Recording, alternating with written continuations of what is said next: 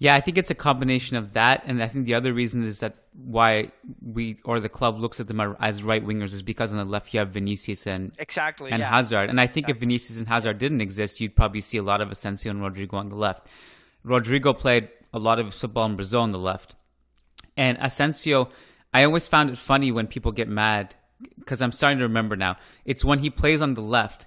A lot of people say, "Well, Zidane doesn't know how to use him. He's supposed to play on the right," but Asensio has had a lot of brilliant moments on the left, and even if you go back to his Espanyol days, his best plays were often on the left side, whether he's getting down the line and then using his left foot to cross or cut back and get an assist, or just Hmm. looking up at that spot and even cutting in and just doing different things. A lot of that came from the left, and I just think sometimes we overthink it a little bit and say this player has to play on the right or the left. Even Bale, I found the same way. If you put Bale on the right, he could cut in and shoot. But if you put him on the left, he could get down the Right. byline and put in a nice cross or just do things that he would do with Tottenham. Like that was Yeah. all from the left side.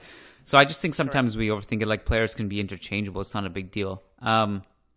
Yeah, and also one final point, Kiyan. I feel like Real Madrid, for different reasons, wasted the two players who could have made a huge contribution on the right wing this year, who are one Odegaard, who hasn't been getting chances to play there. Maybe he will in the future. It's obviously still early in the season. Yeah. But mainly Brahim. I feel like Brahim was the one young player who is natural on that right wing, who is comfortable on that right wing.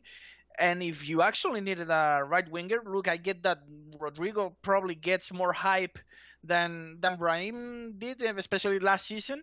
But I feel like if you actually needed a right winger, it actually made more sense to keep Brahim to play there and just send Rodrigo on loan and send just play Rodrigo on his natural spot for another club if you didn't have the opening for him to play there. I feel like from a roster building perspective, maybe it made more sense to keep Brahim and give him the minutes there on that right wing, because I feel like he's way more comfortable than Rodrigo on that right wing.